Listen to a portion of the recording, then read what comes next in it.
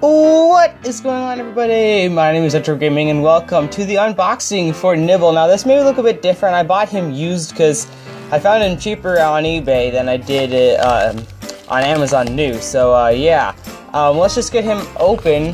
I'd like to thank my family for this award. It's a nice award.